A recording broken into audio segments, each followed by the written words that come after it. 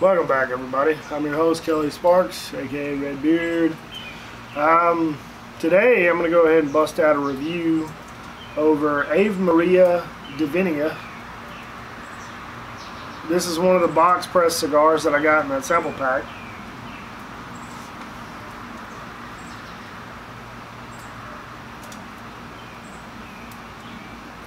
I just lit it up. I got my coals getting hot behind me, and we'll cook up some drumsticks, some chicken drumsticks. Bonnie, quit eating poop.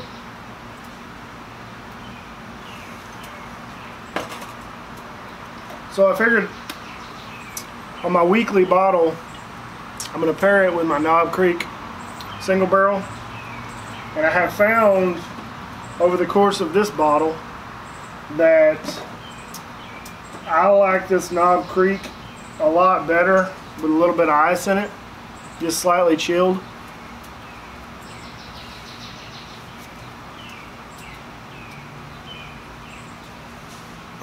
But I'll get my final review on it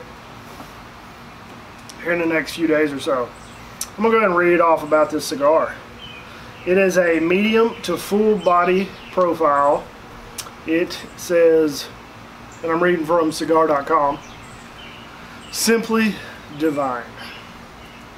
The Ave Maria brand began with one goal in mind: to deliver exceptionally constructed cigars that possess the very essence of classic Cubans, both in flavor and strength. With the difficult task at hand of creating yet another super premium in the ranks of Reconquista, the top-selling core line does just that with Ave Maria Divinia.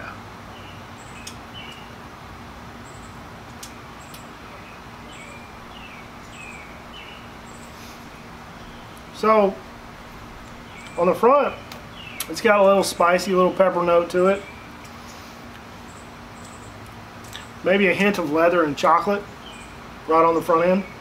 Bonnie's chasing birds now. Before I get too deep into it, I've added about 3/4 of an inch onto my forearms in the last 2 months.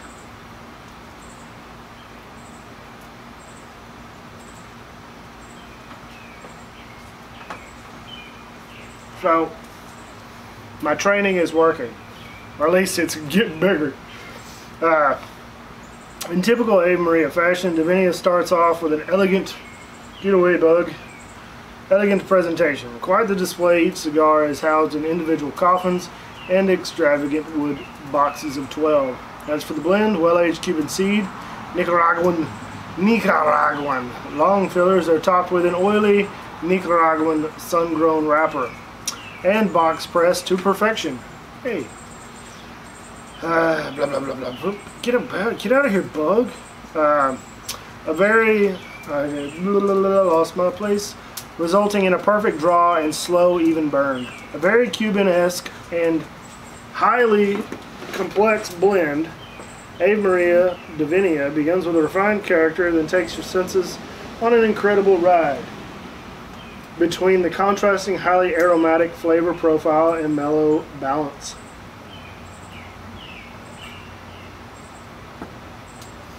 Not typically seen in a medium to full-bodied platform.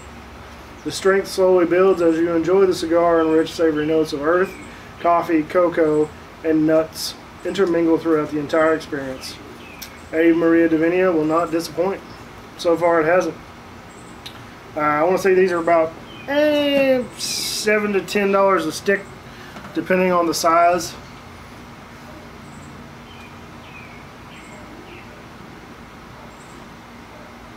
So what I'm going to do something different. I'm not going to keep smoking this one. Well, I am going to keep smoking it, but my coals are getting warm.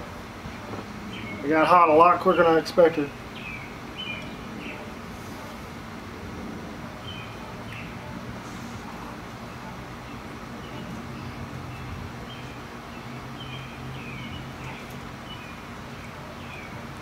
These two kind of pair off each other really well.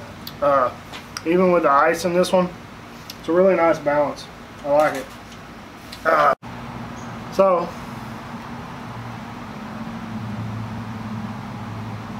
we'll go ahead and pause, and I'll come back and we'll talk about the middle of this cigar. So, stay tuned. So we're back, right? I'm at about the midpoint of the cigar, and so far I'm getting like leather,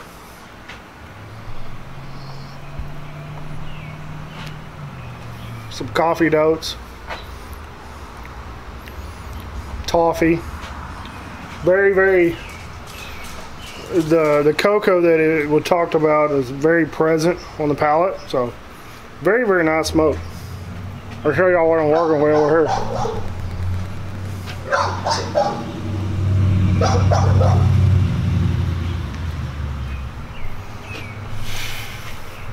Vicious attack dog.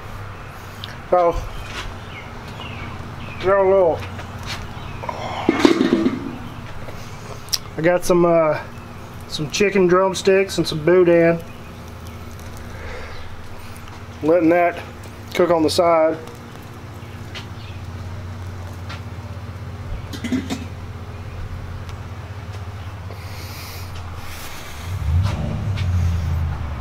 Oh, he's revving his motor up. He's revving his motor up. I had to bring a little fan outside so I could stay a little cool while I smoke cigars and talk to you people.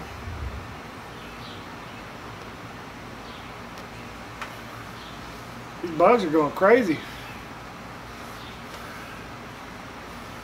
I don't know, man. They're just acting wild. But yeah, so far I'm enjoying this little cigar. Very tasty. Be careful with the wrapper, the bands on them. They're really tight, and if you don't wait until the ash gets really close to it, it might end up tearing your cigar when you try to pull them off. So be careful with that.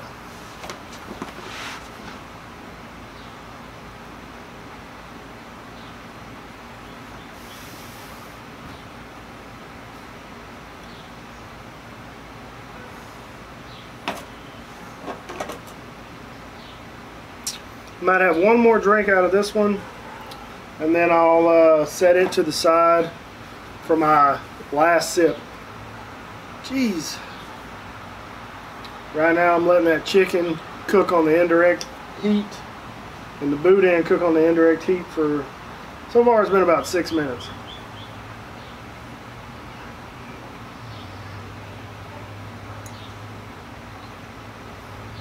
I'll probably give it till the end of this cigar, which I'm thinking if I cover it up and shut off all the air flow to it, the coals will die down a little bit. And Jesus.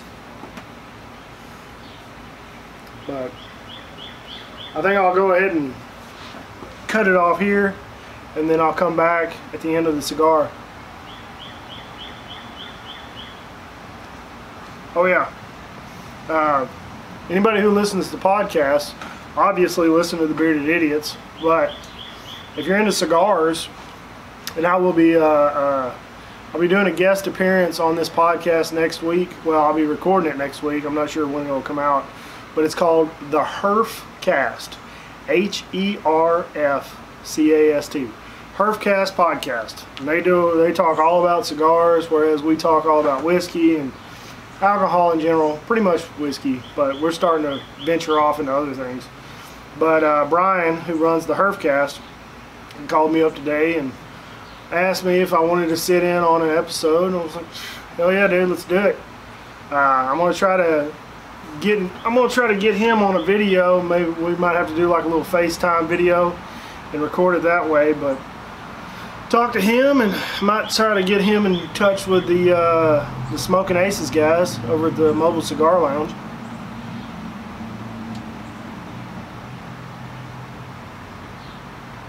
But yeah, I'm gonna go ahead and pause it again, and we'll be back in a few minutes to get our final notes on this cigar. So stay tuned, I'll be right back. Alright guys, so I'm back. I'm down to about yay much. Me personally, I don't like to get down to where I'm just barely, like it's almost a roach. You're smoking an old joint. I usually smoke it to within about an inch to an inch and a quarter of the end of the cigar, and then I'll put it down. I don't like a lot of hot smoke filling up my lung cavity or my throat.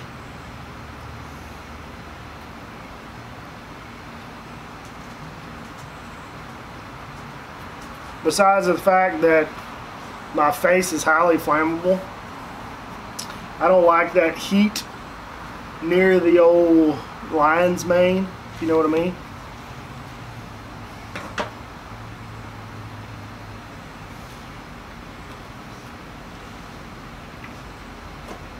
So I've taken about as much off this bottle of knob that I want to take, and I'm going to save the rest for my final review of it and give you my final thoughts. I've had about, I think this is my third glass out of it, and I usually fill it up about a little, maybe about right there, so a little bit higher than what it actually is. But so far I've enjoyed this specific pairing.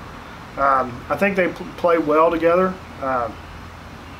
I truly believe that any high proof bourbon, anything that has a lot of flavor and a medium to full body cigar pair well together.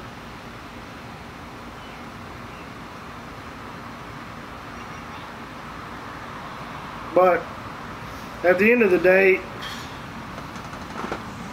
like I've said before, smoke what you want to smoke and drink what you want to drink. If you have a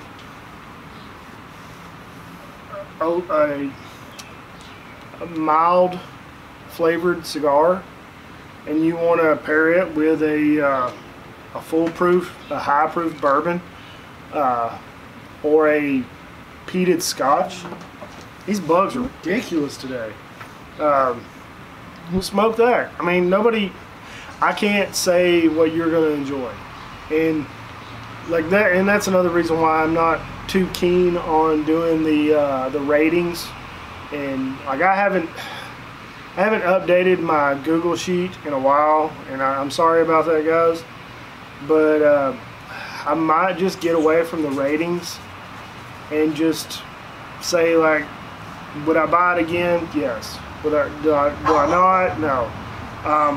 Because for me to rate a whiskey is unfair, because as we saw in the Wild Turkey, Knob Creek, hey, shut up, Henry McKenna Blind, like your palate's going to change over the course of the day depending on what you eat. So it's really dependent on what you eat that day. If you smoke anything, if you're smoking a cigar at the moment, it's really up to just personal preference, and I can't say that enough. Also, I'm working on some shirt designs for the Whiskey Channel. We already have merch, as you can see. We got hats for the Bearded Idiots. We got shirts. If you go to teespring.com, if you go to the link in the description below, you go to beardedidiots.com, you can find all those links to our merch and our swag.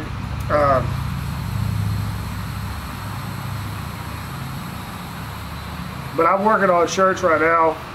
I got a couple designs floating around. Mark Zara, who created the wooden plaques that are normally behind me in my whiskey reviews, he's going to help me with some designs. So we're gonna put together a couple designs, and I got some ideas as far as anybody who's watching this actually cares right now at this point, this far into the video. I'm thinking, and I've said this before in previous videos, that I want to do like a Whiskey of the Month club or t-shirt. So I'm going to do like 5 t-shirts each month, and with those 5 t-shirts, and they might be priced a little higher, and it's probably since it's going to be one-off shirts, it's probably going to be like $40–50. But with that shirt, you're going to get a little 2-ounce bottle of probably the highest rated whiskey that month, if I still do the ratings. If not, it'll be 2 ounces of a really nice whiskey that I'll share with my top followers, my top subscribers, the people who really take part, really care, really want to see this channel grow into something else. So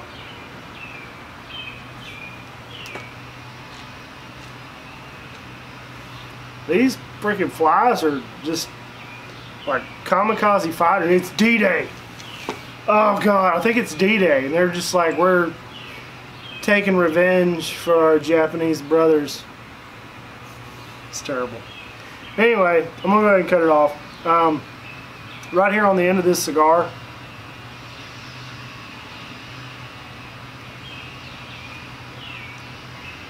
all those spicy notes have come back. I still get the cocoa, the chocolate, the leather, but I'm also getting the spicy notes in there as well. So I really like the cigar. I might plan to try to get a few more just to have around for myself. But check it out. Let me know what you think. If you've smoked one before, comment below.